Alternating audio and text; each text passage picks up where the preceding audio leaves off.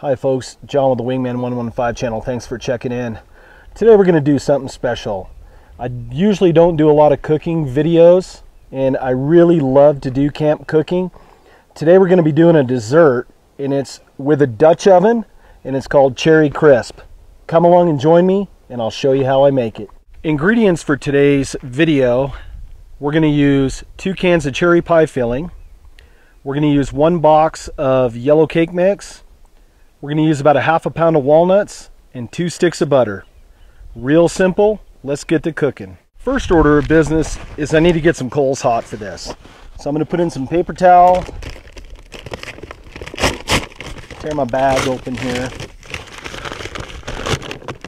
Fill up my chimney.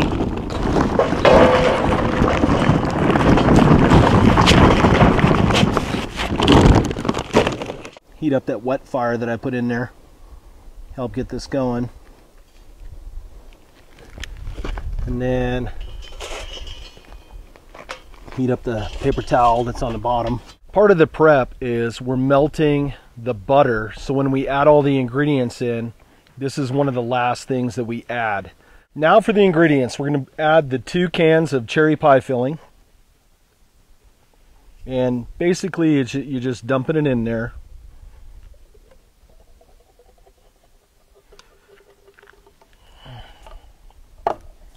We're just camping, so we're not worried about being too neat. This isn't the Food Network.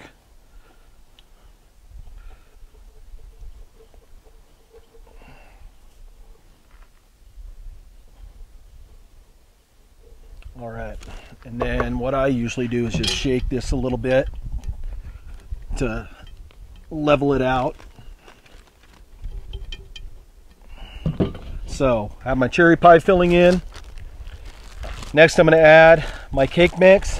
Important note when you're adding the cake mix, do not stir it. You're just layering it on top of the cherry pie filling.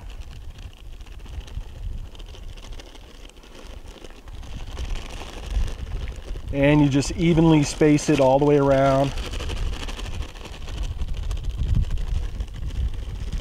And I know it seems a little weird, but trust me, this cake mix is going to cook and it's going to come out really nice, delicious, awesome treat for when you're out here camping.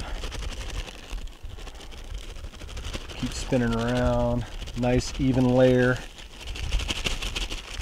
And then what I do is I just take my hand and I just spin it around a little bit, breaking up the big clumps. There, I'm good to go there. Now I'm going to put in the walnuts, and we just sprinkle them on top.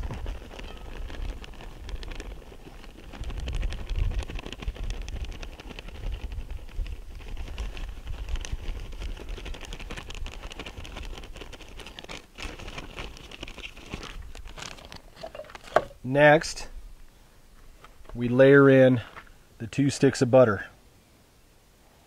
Just pour it on top, nice and easy. Go all the way around even. There's no wrong way to do this. You're out here camping. And the great thing about these Dutch ovens is that it gives you a lot of leeway. There's not too many ways that you can mess up a meal. So, all my ingredients are now in the Dutch. I'm going to put the lid on. And the next step is I'm going to show you how many coals that we put under and on top. Now, how we're going to set this up is, usually I put 8 to 10 coals on the bottom and about 15 to 18 coals on the top.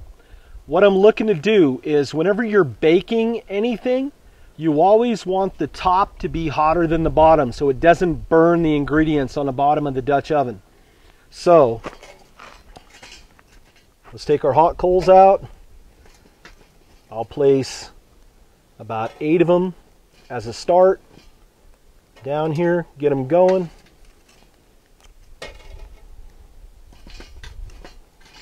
Pick my best ones here for the bottom.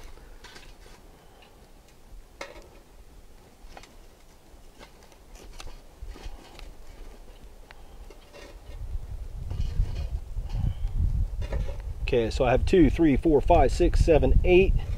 That's good to get me going. I put my Dutch oven on top of those, and then I start adding some coals to the top of the Dutch.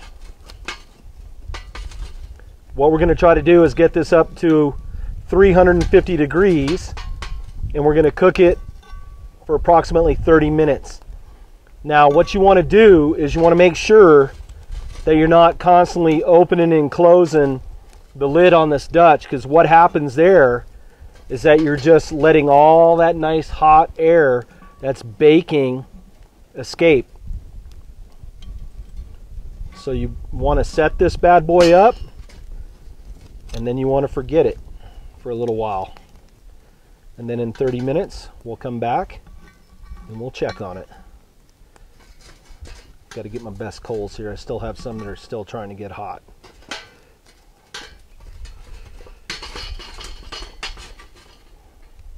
I always like using a pan underneath my coals. One, it helps not burn the ground, especially if I'm doing stuff where grass is or stuff that can get caught on fire.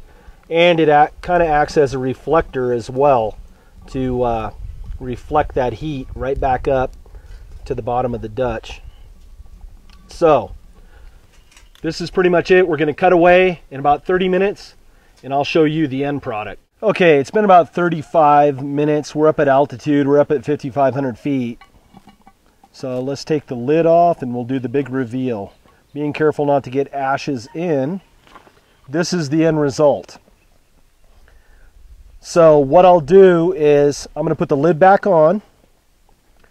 We'll take the coals off and then we'll set this off to the side and let it cool down. Folks, don't be afraid to have a lot of fun out here camp cooking. What I've showed you today, minimal ingredients. All you need is a Dutch oven. You can get that at Walmart. They're already pre-seasoned, ready to go. Come on out here. Don't be afraid to experiment and try some of these recipes. Folks, this is John with the Wingman115 Channel. I thank you for checking in, and I'll see you on the next video. Take care. Folks, if you like the content, please subscribe, like, and share. And for the latest channel updates, follow me on Facebook, Instagram, Google+, and Twitter. Folks, thanks for checking in. Until the next video, take care. We'll see you.